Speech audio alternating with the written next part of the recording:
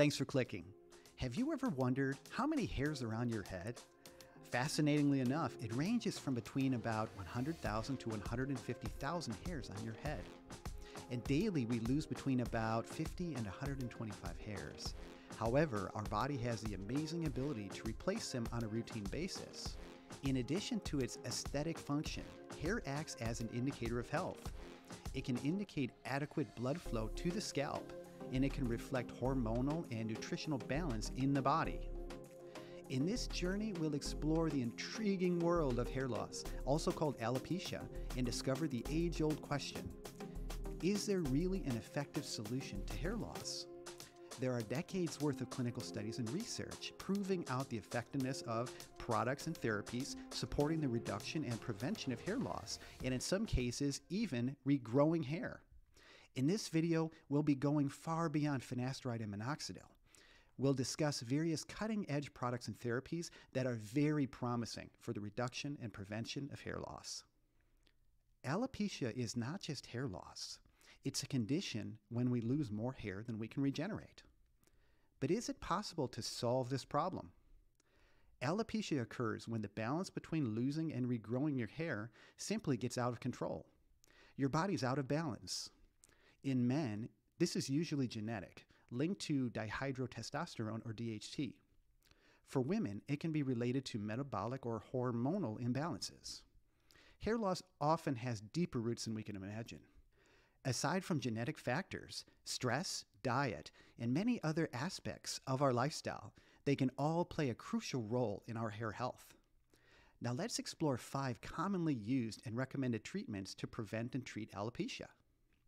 Imagine a drug available over the counter that can stimulate new hair growth, and it has decades of studies and clinical information that can support that statement. If you're watching this video, or if you've read our technical article, you're probably aware of Minoxidil. Minoxidil, in its most popular form, it's applied directly to the scalp, dilating blood vessels and improving blood flow to the hair follicles. Keep in mind that much of your hair doesn't necessarily die and disappear. It just may be micronized, which is also called vellus hair. Vellus hair is short, thin, and often light-colored, barely noticeable hair. Oftentimes, you hear it called peach fuzz. Now, this hair can often be revitalized. When you use minoxidil, patience is key.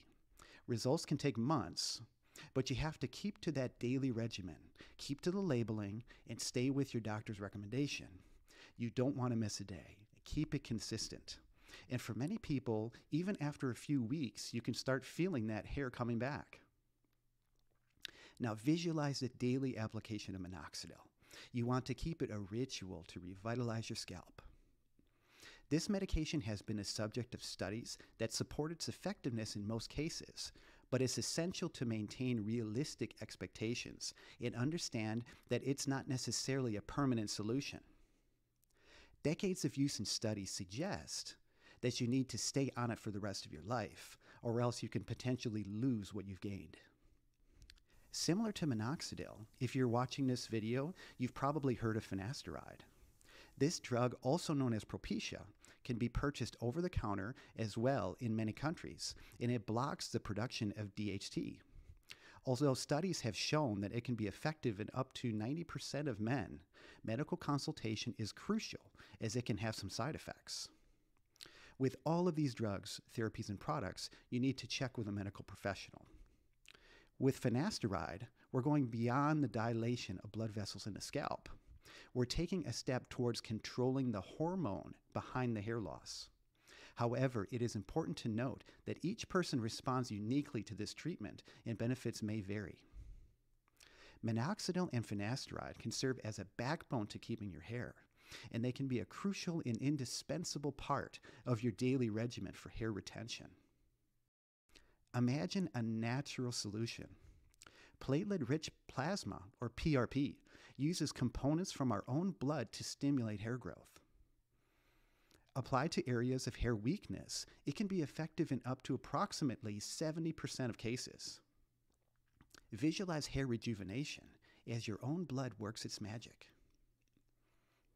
In addition, Some studies suggest that combining PRP with hyaluronic acid can further enhance results. What if you can give your body an extra boost to keep your hair strong and healthy?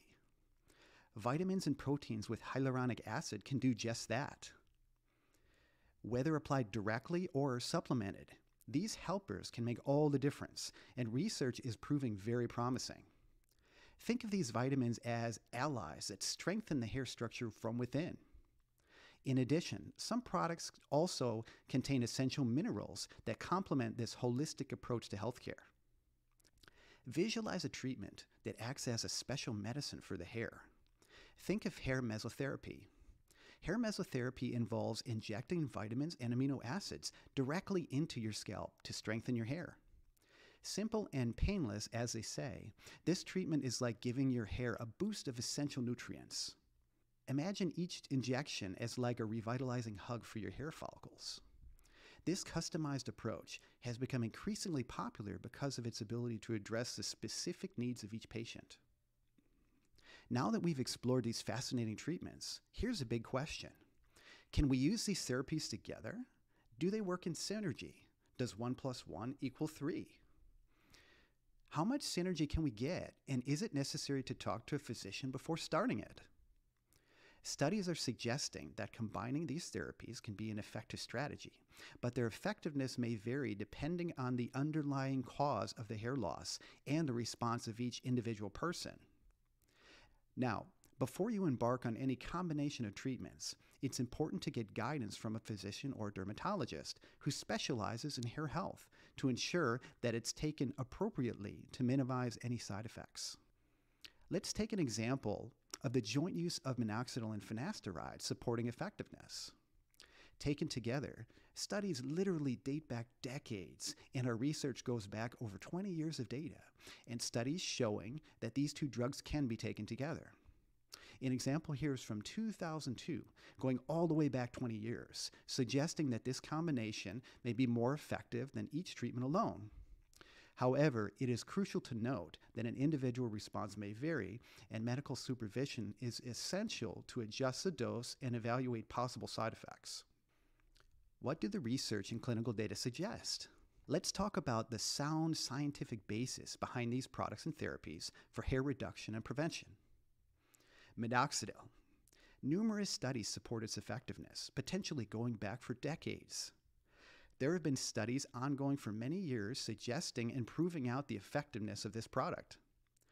The example given here is a 2011 meta-analysis concluding that it's safe and effective for the treatment of androgenic alopecia.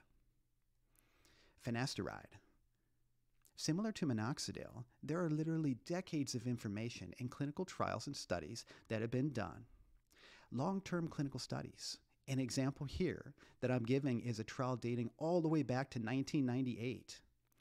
They've been studying finasteride, demonstrating significant reduction of hair loss in men with androgenic alopecia. Platelet-rich plasma, or PRP. The research that we have doesn't date back as far as finasteride or Minoxidil, but studies are proving to be very promising. A study in 2020 suggests improvements in hair density and thickness, although more research is needed to establish clear guidelines on the optimal frequency and duration of the treatment. Vitamins and proteins with hyaluronic acid. This treatment is also relatively new based on our research as compared to finasteride or Minoxidil, but this area is developing and promising. One study from 2015 suggests potential benefits in hair strengthening, but more research is still needed. Hair mesotherapy.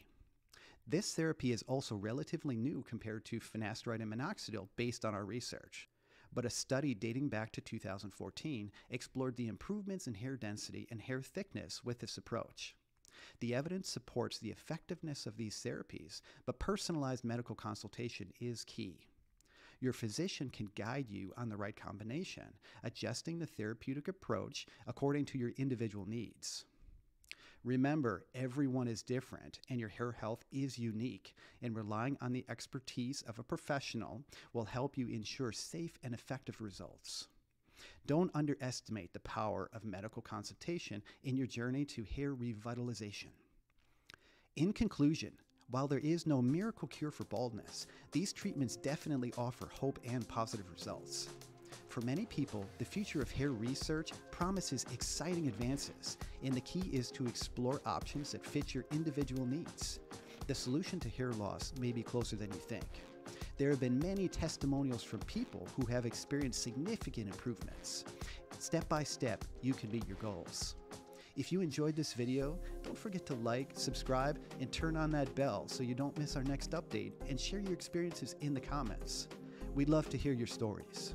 We'll see you in the next episode. Here's to your health and having a great head of hair.